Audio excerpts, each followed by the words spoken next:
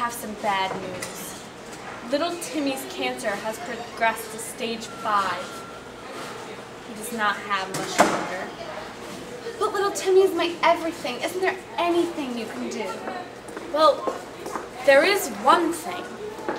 I've developed a new wonder drug in my laboratory that could potentially save his life. Oh, that's amazing. How quickly can he start his treatment? In theory, he could start immediately. All I need from you is a complete payment of $50,000. Oh, Dr. Ambrose, there's no way I could ever afford that with my husband gone and everything. I've even struggled to pay the grocery bills. Isn't there any way you could lower the cost? My son needs this. I'm sorry, there's just no exceptions. Later that night, while Mom is leaving the hospital after visiting little Timmy, she passes Dr. Ambrose's lab and spots the wonder drug. The following scenes will demonstrate the thought processes of Mom according to each of the 5 stages of Kohlberg's theory of moral reasoning. What do I do? Should I steal the drug for little Timmy? No, I can't. I could get caught and go to jail, and I wouldn't want that kind of punishment. I don't know what to do.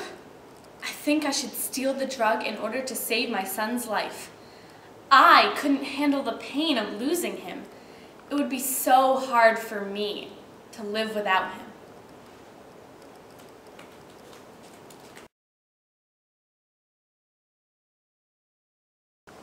I'm so conflicted.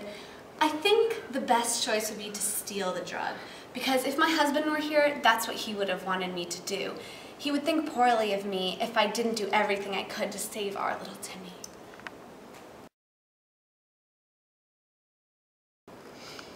What should I do? I can't steal the drug. It's against the law. Society wouldn't approve of this action.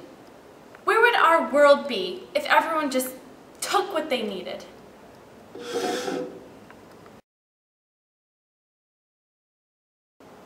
I need to steal this drug. The life of my son must be preserved. Life is more important than money and possessions. Even though it's against the law, what I'm doing is morally right.